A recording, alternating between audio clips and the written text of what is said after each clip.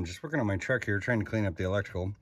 I bought one of these. Is a TrueMod relay box. It's pre-wired, but the instructions they have are pretty terrible. So I thought I'd kind of walk through and just to show you what it is. 6 spots, fused and relayed. The way they come is they're marked. As you can see there, each bundle, and each bundle has blacks in there too. I just already got the ground set up, but a blue, a yellow, a white, and then there's a bundle of red here. So I'll show you how to wire up this relay, but I'm gonna first install a bus bar here for the positives just to get all this buttoned up, and I already pulled a cable from the battery. All right, I got my bus bar in here mounted.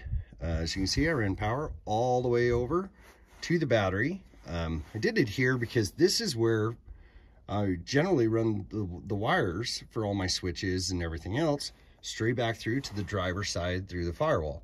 So it's just easier to mount it over here and just pull power over to this location. So of the wires you got, they're all bundled up. You got red, ties to the bus bar, black, ties to the ground, and now you're left with these wires. You got a white, blue, and a yellow. So the white's gonna be your trigger, that's your switch.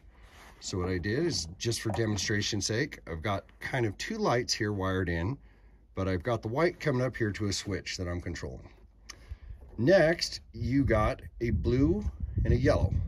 The blue is the one where I flip the switch to the on position, and I want that light to come on. That's what activates it. So that goes to the light. So for this demonstration, I tied it to this one.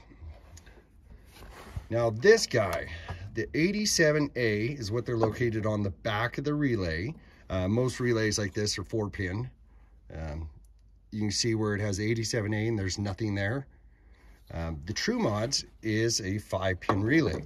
So you'll get this yellow. Now, it's kind of tricky because it comes on when the switch is off. So if you think of it, say you're running 2 fuel tanks and you got 2 fuel filters and you want to switch from, you know, your left to your right. Once you switch that to the on position and the right comes on, switch the off, the left comes on automatically. So just to show you, I wired in this just normal. So I'm running my off-road lights and I want a light.